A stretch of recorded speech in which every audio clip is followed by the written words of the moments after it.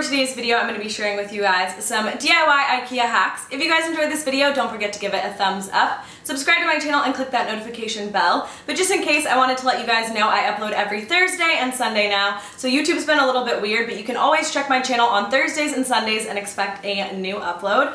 I link everything in the description box that I use in each of my DIY videos, so if you want to head down there and check that out. Follow me on Instagram because I also do a giveaway on my Instagram every single Thursday. So I hope you guys enjoy this video and let's jump right into it.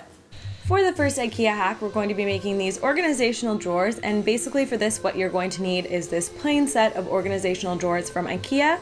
You're going to need a wooden dowel, the paint color of your choice, wood glue, a foam brush, a handheld saw, and lastly you're just going to need a ruler and a pen. So you're going to begin by painting the back of the drawers because that is going to become the new front of your drawers. So you're going to go ahead and paint all the backs of all 6 of these drawers, and while you're letting that dry you can move on to the next step, which is measuring out your wooden dowel. And I went ahead and measured out increments of 2 inches. So after you've measured that, you're just going to take your handheld saw and go ahead and cut those out. You should be left with 6 pieces.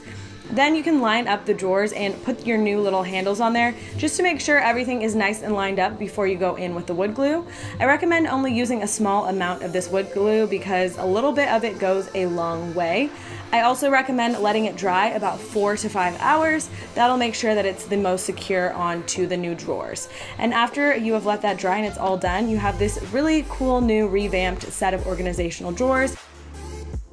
For the next hack, we're going to be changing this lantern into a hanging planter. So for this, you're just going to need the IKEA lantern, some rocks, a small container or pot, and lastly a plant. Mine is also from IKEA. So begin by taking your rocks and adding a small layer to the bottom of your glass container. All you have to do here is repot the plant into it. Make sure the little container is small enough to fit inside the lantern, and you're good to go. You can even hang this up from your ceiling and turn it into a hanging planter, or have it sitting like I do. And the best part is there is a hole at the top so the plant can still grow through.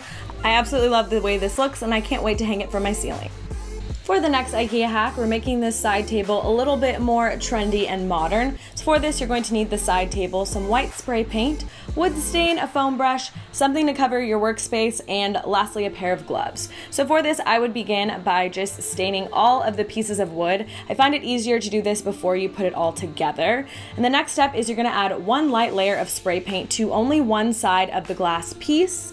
Now when you put this back together, make sure the part that you spray painted is facing the floor.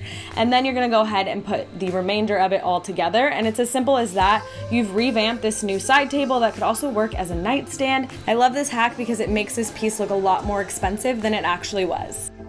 This last DIY is super simple, but I have been on the hunt for a vase set for the longest time and they're just so expensive. So I found these really random different vases from different sets that were all random colors, and I just decided to take a simple few layers of this spray paint to them and make them all white and then put them together.